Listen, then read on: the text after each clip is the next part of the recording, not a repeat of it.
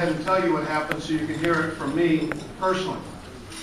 And that is that allegations were made that Ms. Nguyen engaged in behavior that would be classified, even in my mind, as inappropriate.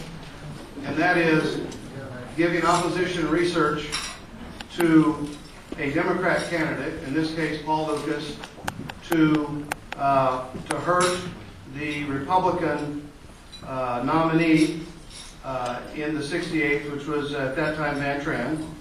And those allegations were brought to my attention. And so I went and talked to Paul Lucas. Actually, I didn't meet him personally. I spoke to him twice over the telephone. And I asked Mr. Lucas if, in fact, opposition research was provided by Janet Nguyen to him in the race. His answer was no. I proceeded to engage in a conversation with him that went on for 10 or 15 minutes. And I kept asking him because it was a very serious allegation that I thought. And so I wanted to get to the bottom of it and find out whether, in fact, anything had been given. And I asked him repeatedly. And at one point in time, after about 10 minutes in this conversation, he had said, well, yes, there was one discussion about a criminal complaint that was filed related to Van Tran's family. And I said, well, was anything given to you by Ms. Nguyen in that regard? And he said, no. There was a discussion about the case filing, the fact that it was public. Well, I asked Ms. Nguyen about that to find out. And of course, you could expect what her answer would be. No, I don't even know the case number. None of that was provided. So there's these allegations that all this information was provided to Paul Lucas. And there was nothing that he could think of in the first 10 minutes of a conversation that would indicate that Ms. Nguyen did anything inappropriate. He made a statement of the obvious, however. They really don't like each other. I said, thank you, I figured that out. But my point is, I don't know who put this letter out here tonight, but it's a letter from Paul Lucas. And now let me read to you what he thinks happened. It says, during my run for state assembly against Van Tran in 2006, Janet Nguyen provided me with a summary of votes that would be damaging to the incumbent of the 68th Assembly District. The information was useful to any Democrat running against Van Tran. Now, according to my conversation with Mr. Lucas, this is a lie. And I would hope that anybody sitting in here tonight would not let a Democrat member of the Central Committee influence what you think and how you're going to vote tonight. This is the type of gutter politics that is bringing a black eye to this party.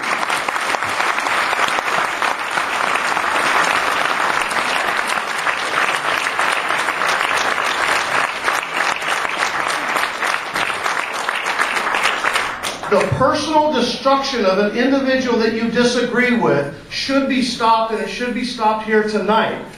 If we continue on this path, there will be no reason for anybody to join the Republican Party. Because it looks like a party that wants to destroy itself, eat each other, display it all in public, and promote lies in the name of positioning yourself to win a vote. I reject this. I hope that every one of you reject this. And with that said, I am supporting Janet Nguyen for her re-election.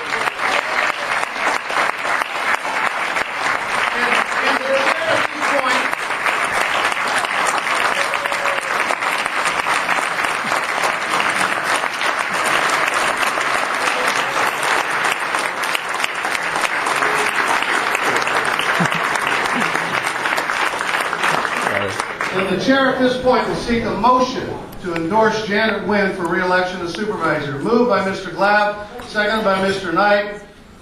I suspect there will be some debate on this.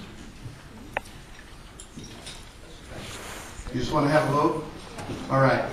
Does anybody seek to speak to this motion? Mr. Chairman. I would like to ask for a secret ballot on this vote. That would require a motion.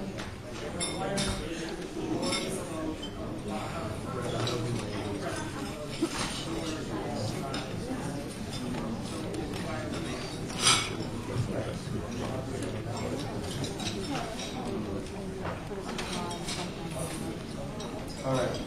There is a, Mr. Chairman, I presume that is a motion. I'll accept that as a motion, as it had been seconded by Mr. Nichols. With that, there will be just some debate on it, so we'll have speakers on both sides. Who wishes to speak in favor of the motion? Mr. Chairman and colleagues, I just think that we have had so much sparring on these nominations that we don't need to be public in that. The privacy of our heartfelt sentiments is a better way to do it. I think that we're going to have a good tradition of the secret ballot. Won't be any question about the vote count because it will be on paper and away we go. I would like that privilege.